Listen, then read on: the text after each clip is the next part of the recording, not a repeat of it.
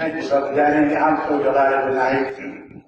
If you recall, Brother Danny, my pastor, been such a friend of my family and I all through the years, and doing a tremendous job pastoring our church. I've had him hold to it just about every week now. Attendance is growing. Down there, go to the little building over there, and moving back over here before long. And God's just doing some wonderful things for us under Brother Danny's leadership. Now I'm so delighted tonight to be able to have just a little part in the camp meeting.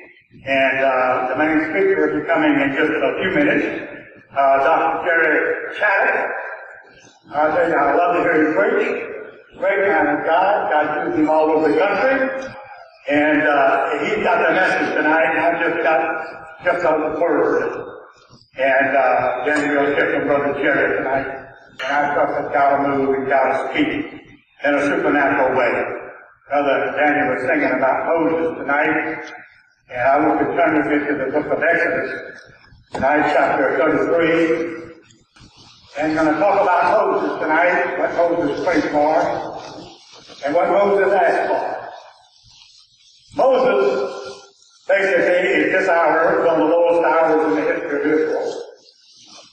Children of Israel had sinned against God before. They had murmured, they had complained against Moses and against God.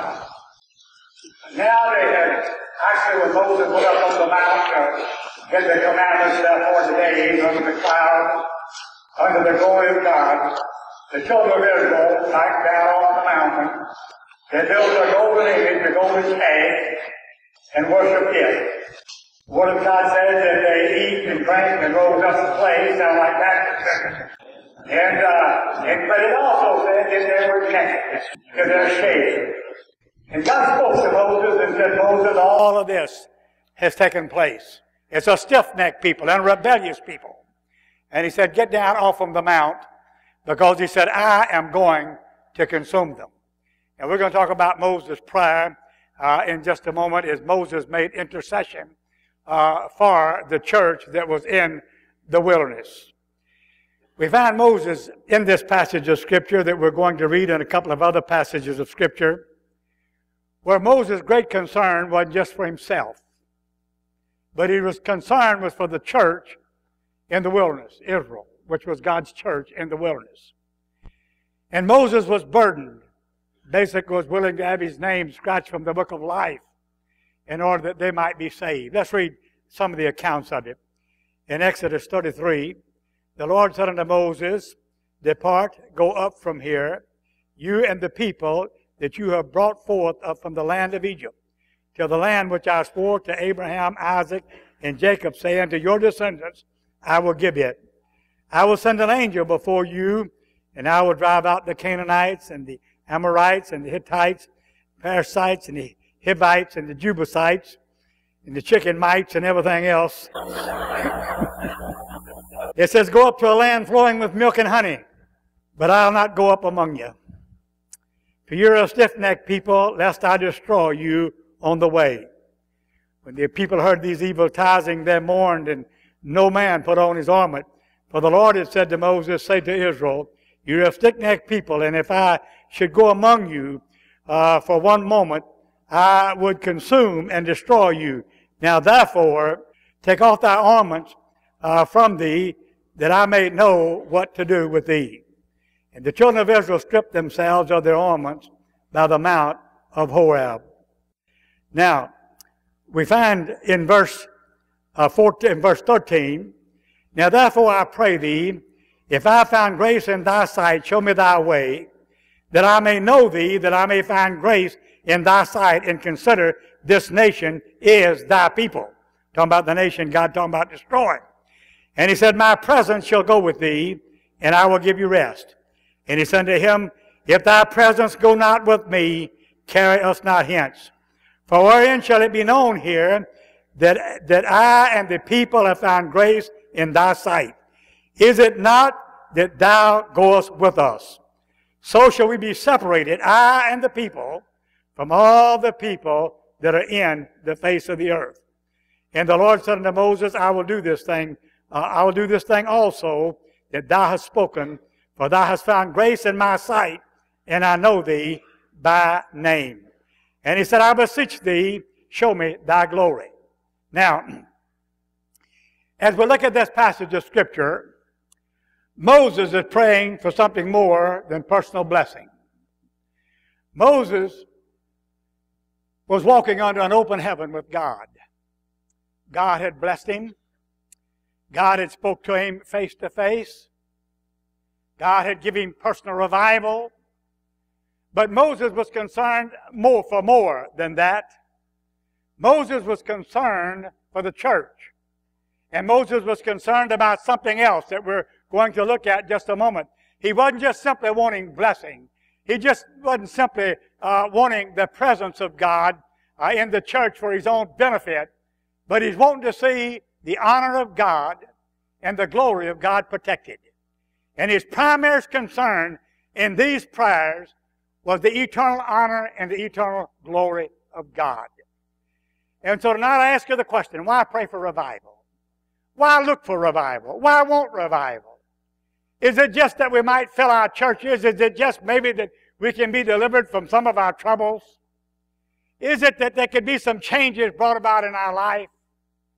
Or we really want revival in order to see the glory of God. And not only us see it, but the outside world see the glory of God. And God be honored in the church of the Lord Jesus. See, it was the church in the wilderness, and Moses had prayed for them, and he was asking for something more. He had the assurance himself of the promise of God, but Moses asked for more. He prayed for himself, he prayed for the people, and he primarily prayed that God would authenticate the church in the wilderness and the message. And I say there's a great need for that tonight. For God to authenticate the message that we preach. What is our motive in praying for revival? We are the church of the New Testament, and we're a privileged people. And we see where that God has called us from darkness into light, where that we are God's peculiar possessions, that we are God's workmanship created in Christ Jesus, that we're God's representatives, that we're God's ambassador. The Bible declared that we are written epistle, known and read of all men. The world judges God, the Lord Jesus, and the church by what they see in us, right or wrong. That's all they know about God. They're not carrying a Bible. They're not studying Scripture. The only Bible they ever read is your life and my life. Whenever we pretend to be Christians or say that we are Christians, and we are Christians if we are believers in Jesus Christ. But our lives is preaching the only message that many people will ever hear. We're God's peculiar people, God's chosen people, a royal priesthood. As the children of Israel were chosen by God, they were the church in the wilderness. And whenever God said to Moses, Moses, I'll take you, and I'll make a great nation out of you, but I'm through with Israel. I'm through with the church in the wilderness.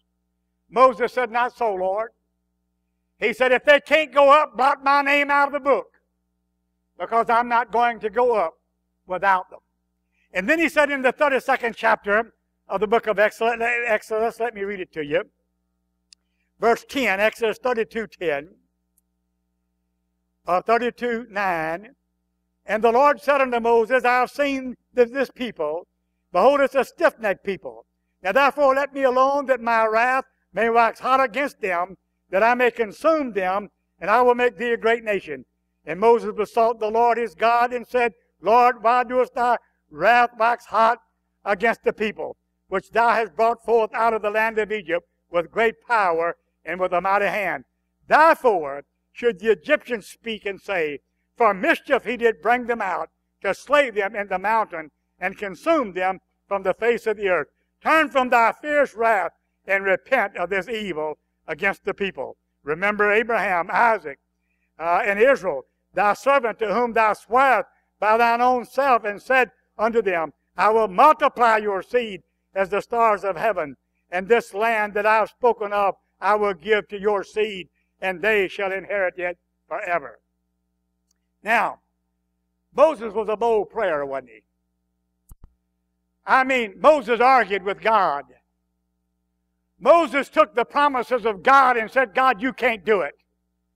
On the basis of your own promise, on the basis of your integrity. You brought the children of Israel out of the land of Egypt, and you promised them the land of Canaan, the land that was flowing with milk and honey.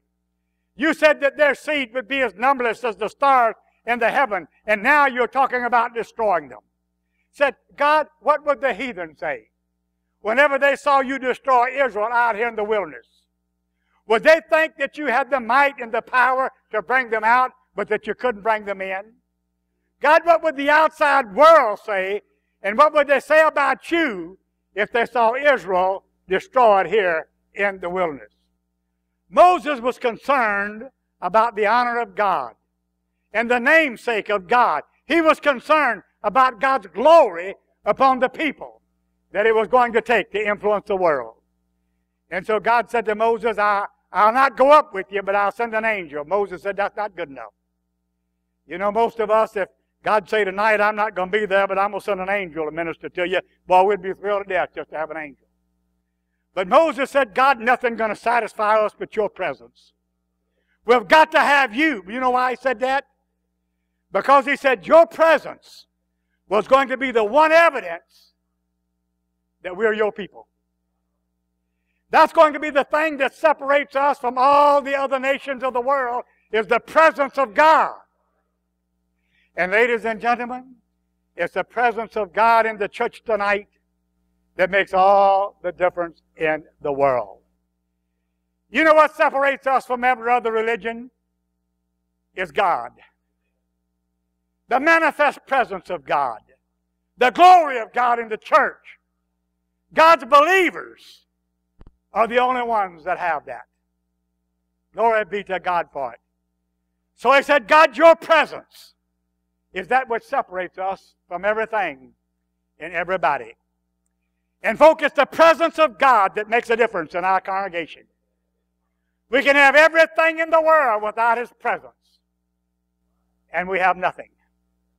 We can have it all without His glory. We can have beautiful buildings.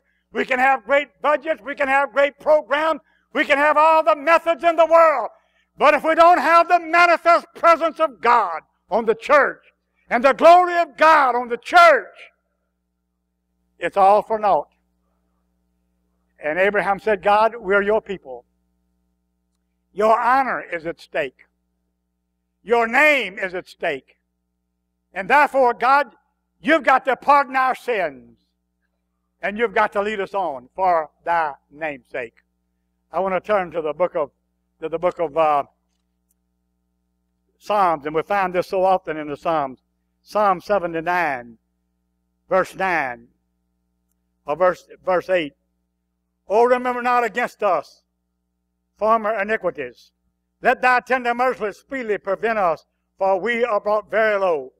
Help us, O God of our salvation, for the glory of thy name, and deliver us and purge away our sins for thy name's sake. Hallelujah. You know why we ought to be praying for revival tonight? For the glory of God and for the namesake of God in the church. That'd be that divine operation that would separate us from sin and the world to where it'd be that different to where the world could see it. The honor of God and the integrity of God and the glory of God in the church. He said, God, pardon our sins and forgive us for thy name's sake. Hallelujah for it. Then in Psalms 42, verse 1, as the hart panteth after the water brook, so panteth my soul after thee, O God. My soul thirsts for God, for the living God. When shall I come and appear before God? My tears have been my meat day and night, while they continually say unto me, where is thy God? When I remember these things, I pour out my soul in me, for I have gone with the multitude. I went with them to the house of God, with a voice of joy and praise, with a multitude that kept the holy day. The psalmist here was crying out for God. He said, Lord, God, my heart panteth for God, as a deer's heart would panteth after the water brook. Because he said continually, all day long, they're saying to me, where is thy God? Is the world seeing the God that we preach tonight?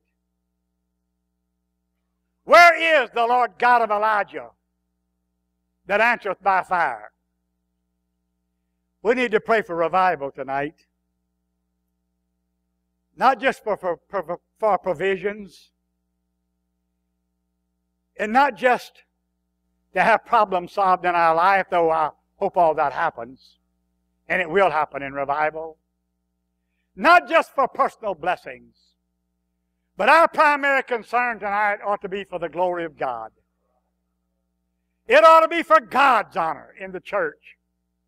That God would send revival in the church, and that His name would be once again glorified in the church of the living God. That's why we pray for revival.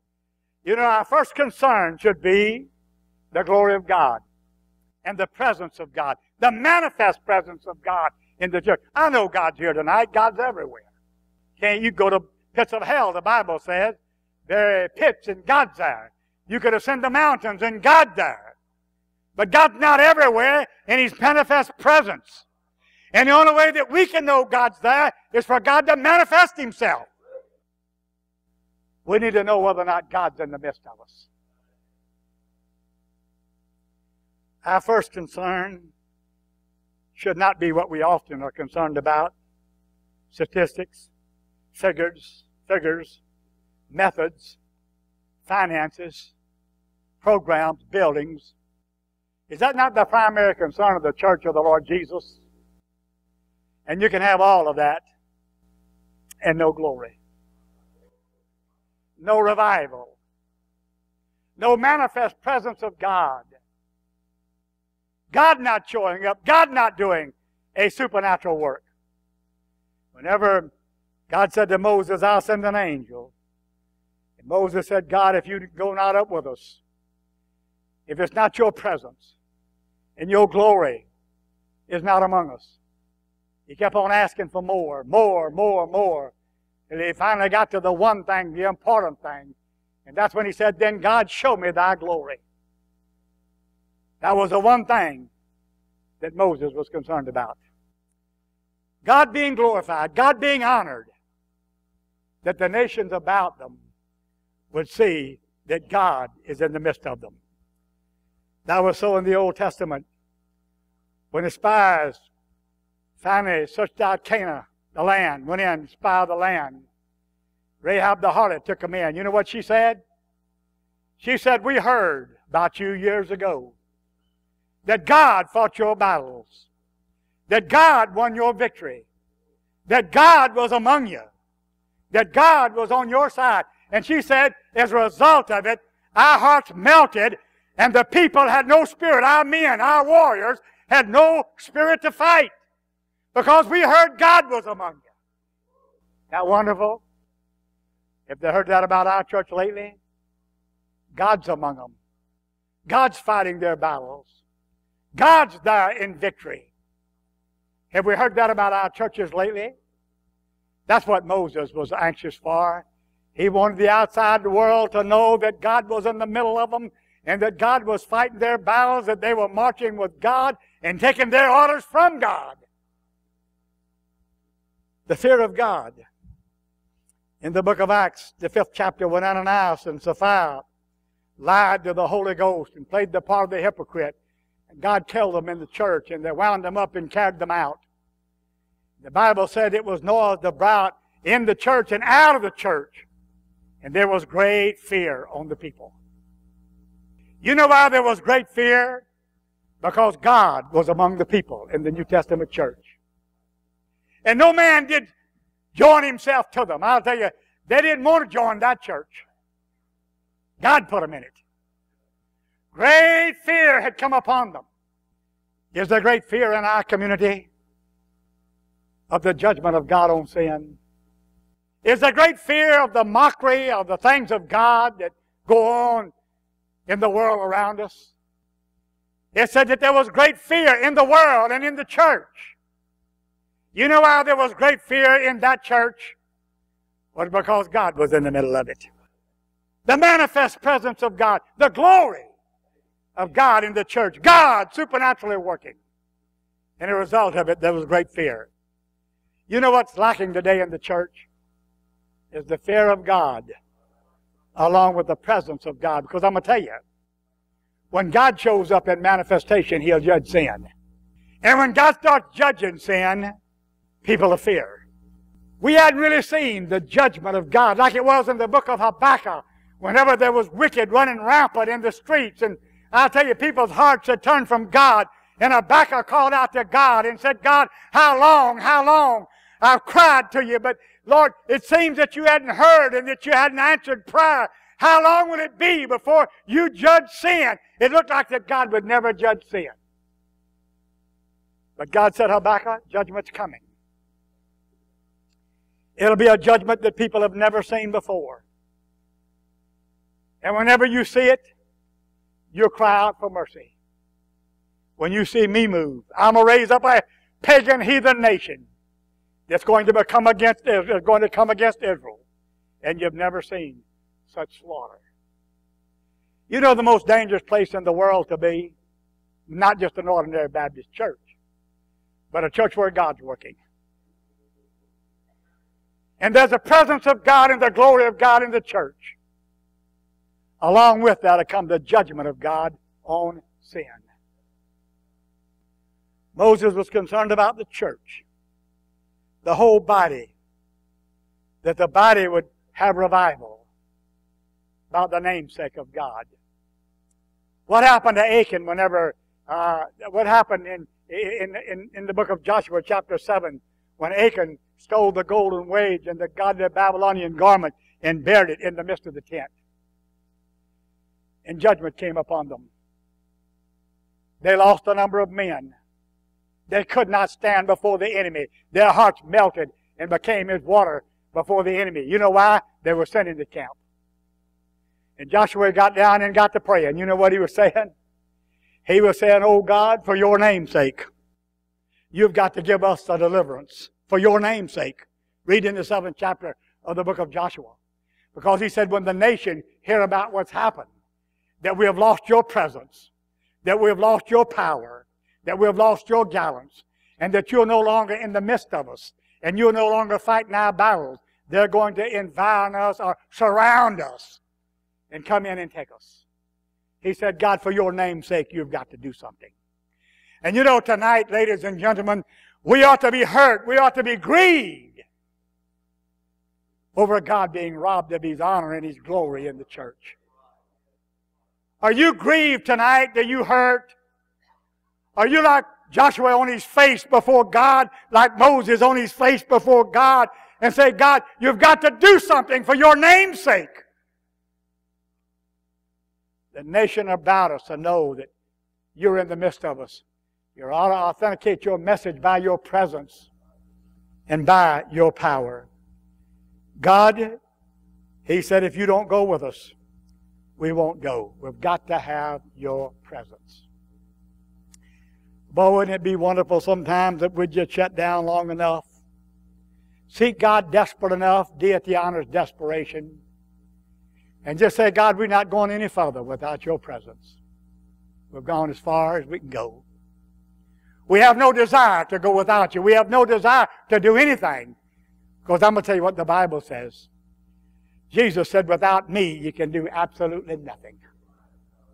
And nothing spiritually can be accomplished without Christ. Without the presence of God in the church of the Lord Jesus.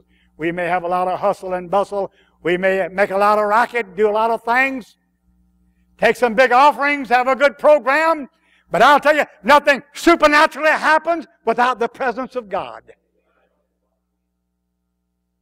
And that ought to be our primary concern tonight. It ought to be our primary concern in this camp meeting.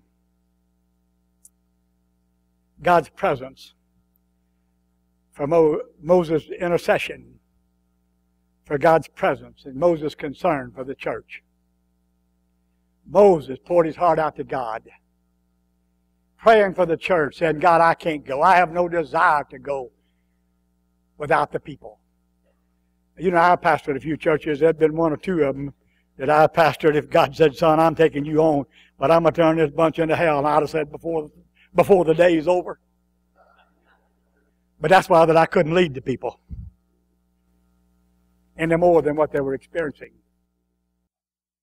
Moses had such a burden and such a compassion and such a brokenness for the people till he was like the Apostle Paul when he said, I'd be accursed for my brethren's sake.